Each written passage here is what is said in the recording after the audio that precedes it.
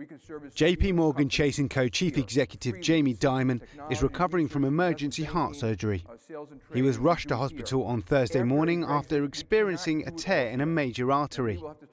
The 63-year-old has been in charge of the US banking giant for over a decade and is known as one of Wall Street's big characters, even joking on occasion about a potential future run for the US presidency.